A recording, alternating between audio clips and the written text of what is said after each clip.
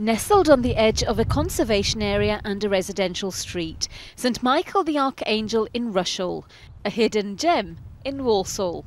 But the real jewel is on the inside. The greatest treasure for many in this church, a wall full of art and history. Painted by E Reginald Frampton in 1905 and 1906, he was known for working in the Pre-Raphaelite style. Now this mural is in its final stages of restoration. This painting was so obscured, so dirty. We never really realised just how brilliant the colours were underneath all that dirt and grime of a century or more. And Frampton truly was a master colourist, so to reveal all that has been amazing. This labour of love has taken 18 years to get to this point.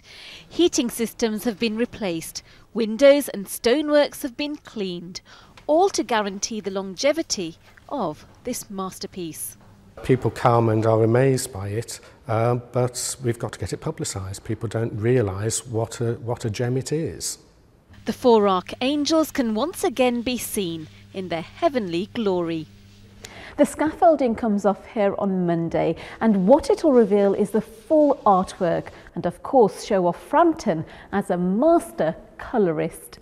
Satnam Rana, BBC Midlands Today, Rushall in Walsall.